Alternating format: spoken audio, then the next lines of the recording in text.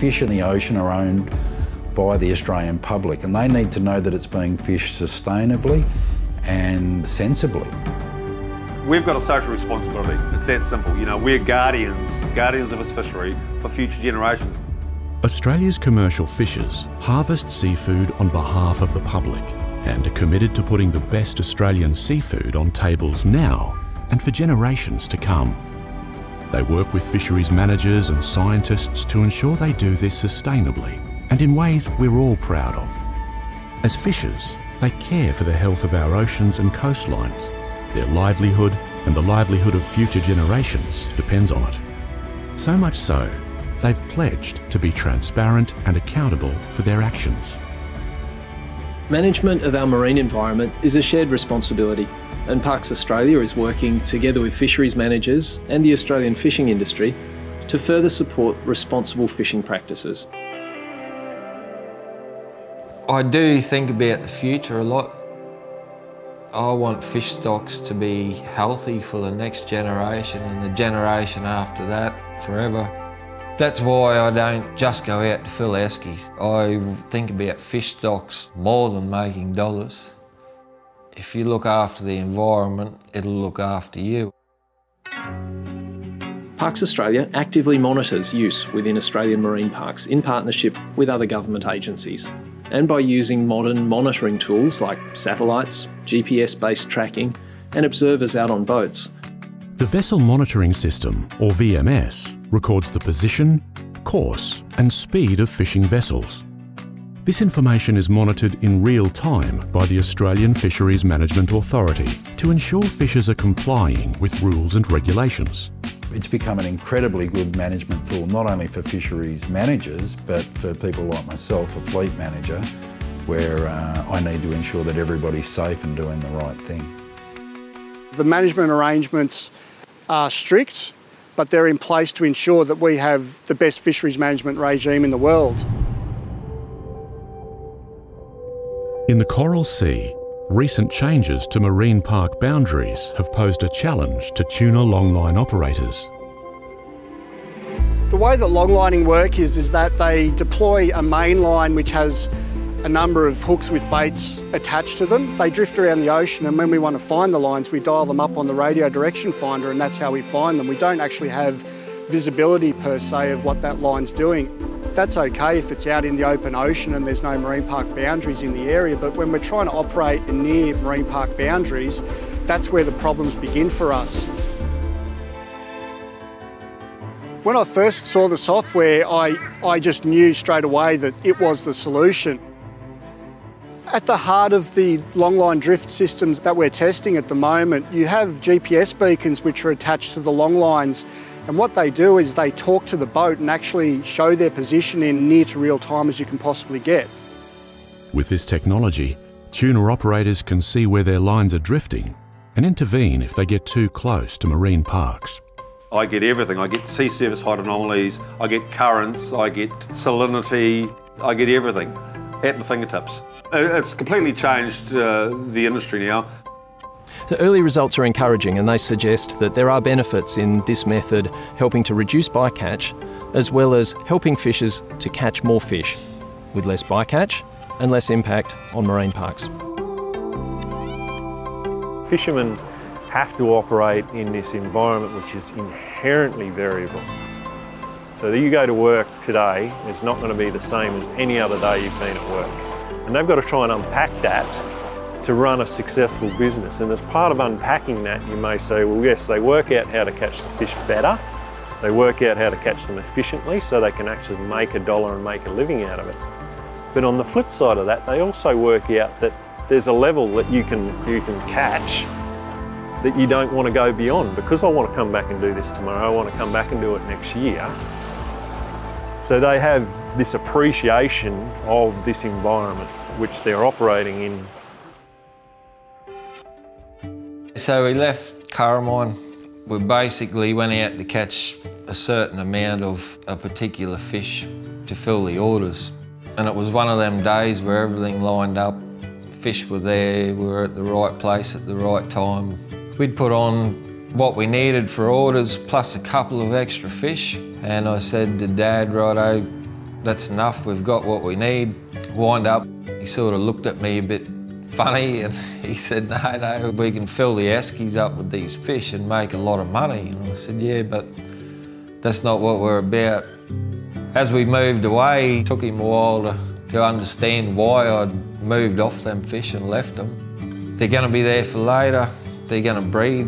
A few dollars today is probably a lot of dollars tomorrow. It was hard for him to understand at the start, that's for sure. You know, it's not only what you do on the reef, it's what you do at home as well, in your whole lifestyle really. The northern prawn fishery stretches from the top of Queensland to the far waters off Western Australia and is often referred to as Australia's last wild frontier. The fishery covers 880 square kilometres. However, less than 12% of the waters are fished. They are known for pioneering bycatch reduction devices like the turtle excluder device, and in 2014 they set the ambitious goal of reducing incidental catch. The only problem was the technology didn't exist. So industry agreed that a 30% reduction was a good target. At the time, a few years ago, 30% was a stretch. It sounded like a stretch. I don't think we quite realised the struggle that we might have had to get it done. We had quite a few devices developed and they were tested by industry during commercial operation. It has to be able to accommodate all the conditions, and the conditions include rough weather, surging, tide, or the boat's turning, the nets are varying. If something looked promising, then we'd get scientific trials happening on them. We had to, for the month and a half, I think it was, weigh every shot, every bag. By 2019, the northern prawn fishery had successfully reduced bycatch by close to 50%, using their special purpose device, known as Tom's fisheye. When we got the data, analysed it, it turned out to 40, I think it was 44, 45% plus, no prawn loss. When you're used to your nets being a certain size in the tiger fishery, to then have them come up and they're half the size. The prawns are all there, but the fish are getting out. From where we were 3 or 4 years ago to what we got now, that's pretty amazing. I think we should be very proud of what we've done in this industry. The longline fisheries around Australia, including large tuna and billfish grounds, utilise their own technology to reduce their impact on non-target species, like seabirds. Tory lines are a series of streamers that hang above deployed long lines and represent a physical barrier between the seabirds and baited hooks. At the end of the day, if you've got hundreds of albatross around your vessel, move. It's that simple. If you've got birds diving on your baits, change your setting time, set an hour after dark. Don't discharge offal while you're hauling. We also use line weights so our gear sinks very quickly. You can dye your squid bait, you can dye it blue. It's not enough just to deploy the tory line and say, righto, I've met my legal obligations. That's not what it's about. You know, it's about not catching bloody birds.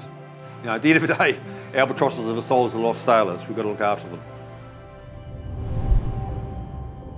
Any interaction with threatened, endangered or protected species, otherwise known as TEPs, is important to Australian fishers and is covered by a mandatory reporting obligation overseen by the Australian Fisheries Management Authority.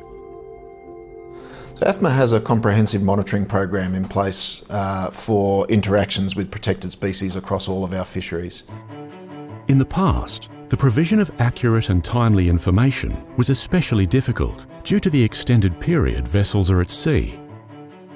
Industry has worked hand in hand with scientists and regulatory bodies to develop the capacity of crew members to observe and record non-target data.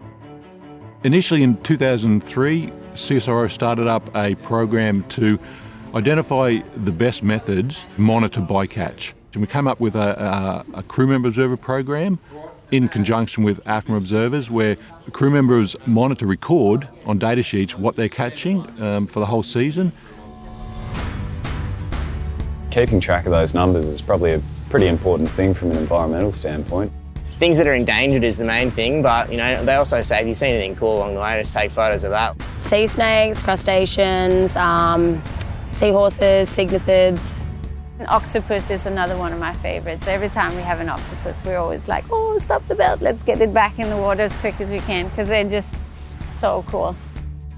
As for the data side of it, we have AFMA observers that go out for their observer trips. We use that data as well to validate the crew member observer data. Getting fisheries management right is a really difficult task, and trying to do it without very good information is almost impossible.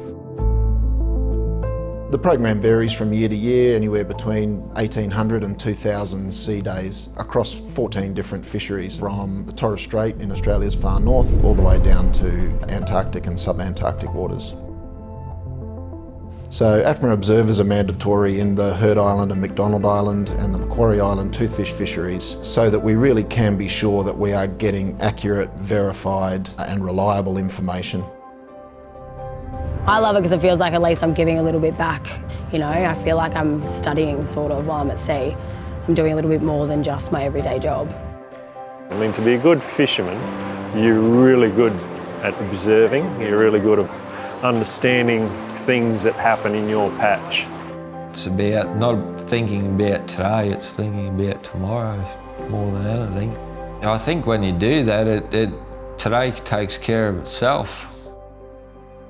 There are things that evolve in the fishing industry technology sort of space where at one stage nobody used it and 20 years down the track everybody's using it. This is the sort of technology that I would think that maybe in 20 years' time is on every boat. The MPF's always been in pursuit of being the best it can be, and that could be in managing the stock or managing threatened species interactions or bycatch. It's just an endless pursuit to be the best. It's important to note that all marine resources are actually owned by the Australian community. So having in place a robust system to ensure that we're collecting information and then the transparency of publishing those is a really good way of living up to that accountability. Australia's oceans are the envy of the world. Our marine park management and our fisheries management are world class, and it's vital to ensuring these magnificent marine environments are here now and for us all to enjoy into the future. If we look after the reef will keep looking after us, and it will keep looking after the next generation or the generation after that.